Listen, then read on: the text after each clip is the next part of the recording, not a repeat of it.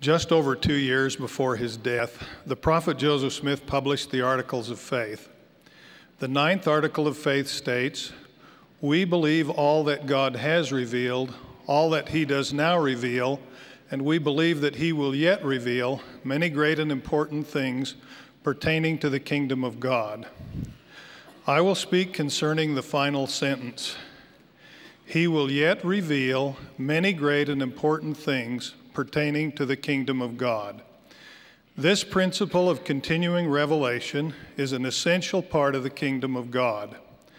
In the 4th and 5th verses of the Doctrine and Covenants, section 21, the Lord declared to the church their obligation to heed the guidance of his prophet.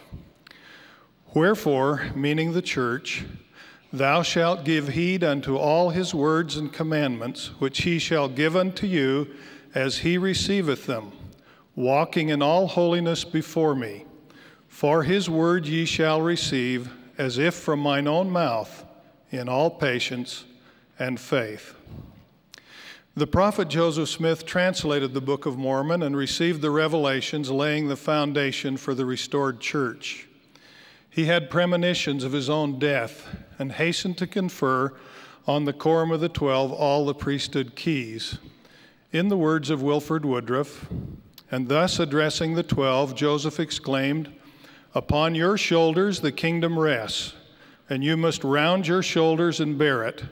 For I have had to do it until now, but now the responsibility rests upon you.'" Revelation and guidance from heaven did not end with the death of Joseph Smith. Many great and important things pertaining to the kingdom of God have been revealed through those who succeeded him as president of the church. In the words of President Spencer W. Kimball, "Since that momentous day in 1820, additional scripture has continued to come, including the numerous and vital revelations flowing in a never-ending stream from God to his prophets on the earth. There are those who would assume that with the printing and binding of these sacred records," and he was speaking here of the standard works, "that would be the end of the prophets.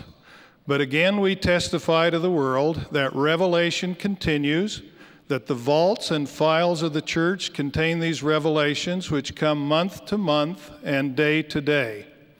We testify also that there is since 1830, when the Church of Jesus Christ of Latter-day Saints was organized, and will continue to be, so long as time shall last, a prophet, recognized of God and his people, who will continue to interpret the mind and will of the Lord." End quote. We have large amounts of written historical material available to us, including sermons of early church leaders.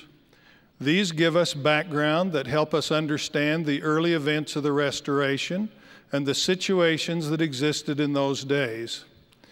This year, we have the privilege of studying teachings of the prophet Brigham Young in priesthood and Relief Society meetings.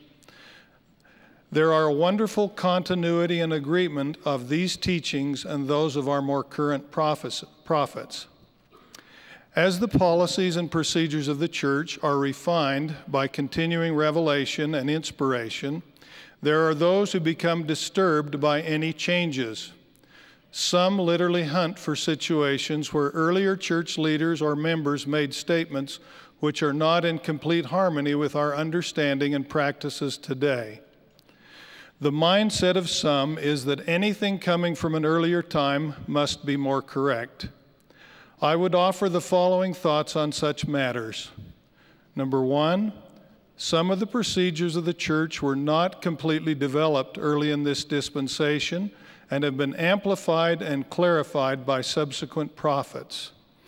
Two, our protection from erroneous doctrine lies in an overriding belief in continuing revelation to the current prophet. President Harold B. Lee spoke of this by relating an experience. Quote, "Years ago, as a young missionary, I visited Nauvoo and Carthage with my mission president, and we were holding a missionary meeting in the jail room where Joseph and Hiram had met their deaths. The mission president related the historical events that led up to the martyrdom, and then he closed with this very significant statement. When the prophet Joseph Smith was martyred, there were many saints who died spiritually with Joseph. So it was when Brigham Young died. So it was when John Taylor died. Do revelations given to President John Taylor, for example, have any more authority than something that comes from our present prophet today?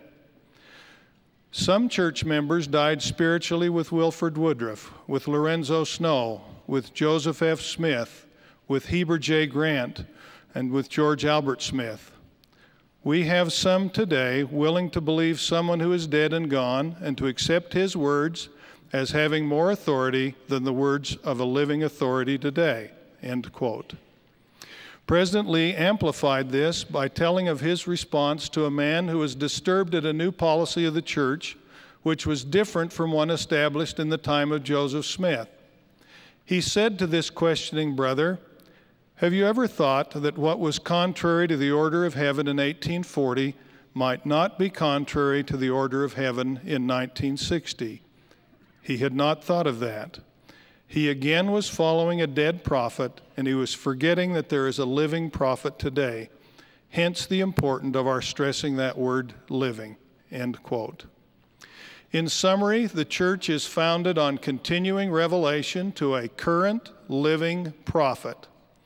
Many great and important things pertaining to the kingdom of God have been revealed, and more are yet to be revealed through the living prophet. Beginning with Joseph Smith and continuing on to his successors as president of the church, the ongoing stream of revelation has perfected our understanding of the gospel. The understanding of doctrines is more complete as taught by the church today than at any prior time in this dispensation. Of this I testify in the name of Jesus Christ. Amen.